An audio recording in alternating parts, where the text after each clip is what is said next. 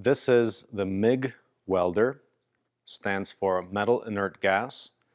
It's a welder that runs a wire through welding wire. That's where the metal inert gas comes in. There's a shielding gas that makes for a clean weld.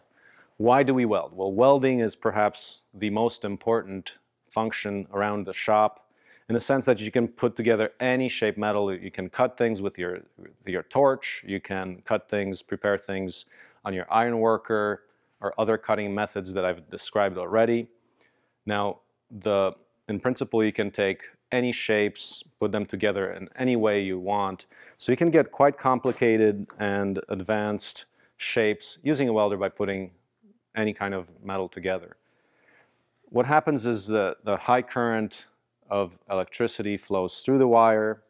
We have these, primarily the Miller-Matic 200s, 200 amps of current that flow through a tiny wire. When you weld, that melts the metal and fuses it together. How do you do that? What are the main controls here? So first of all, you turn the machine on. Two main settings are power and speed of wire. The speed of the wire is how fast the wire comes out, and that determines how much metal deposition you are getting. The slower the metal is, the wire is, the more energy you're transferring while not putting down a lot of metal, so you can actually heat the metal and get a deeper penetration. First of all, you turn the machine on. Now there's high and low side on the welder. This is low side, it says 10 to 20 volts, high side 20 to 30. We never really use the low side here. But on the high side, we go from 1 to 6. Setting from 1 to 6. For 6, you can easily weld half-inch metal or even 1-inch metal. On 1, you might want to do 1/8 inch or very thin metal. And on the low side, if you actually have very thin sheet metal or up to welding blades, like bandsaw blades, you can do that on a low side. The wire speed goes from 0 to 90. Typically, we run somewhere between 50 and 80 on the settings, and for that, you have to get a feeling for it. A couple of things about the nozzle itself. Here's a gas shielding nozzle. Basically, there's a gas diffuser that pretty much shoots the gas into the nozzle. So this is the shielding gas. That's the whole word that comes out, the gas comes out of. And this is an insulator piece that you screw on and your nozzle.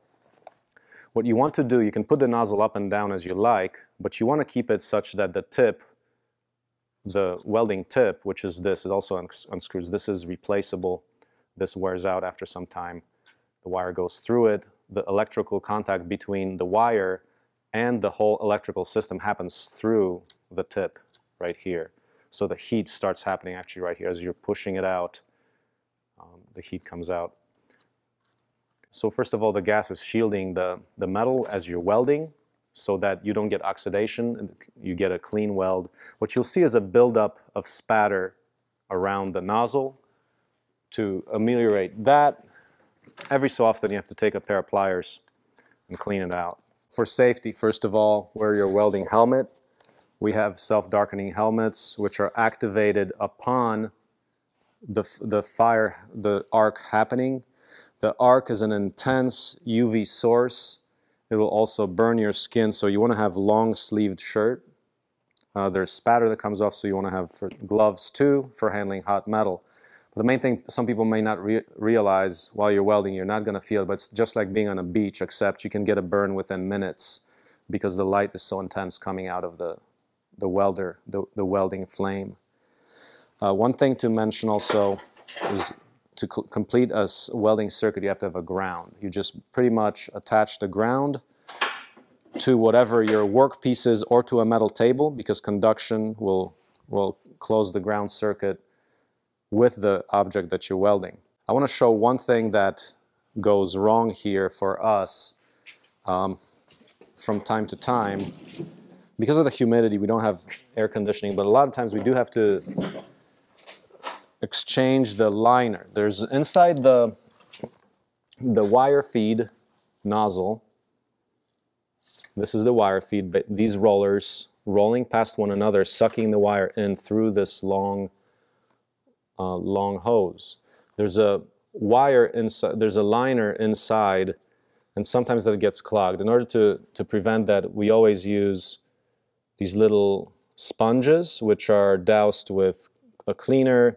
So any dirt or any rust that forms on the wire is trapped here, and it does not go inside, because what you'll see is you can get the liner inside clogged, and you will no longer be able to feed. With the wire feed mechanism released, straighten out the hose and see what happens when you pull on the wire. It should be relatively easy to pull out. Yeah, it's just as I can pull it right out.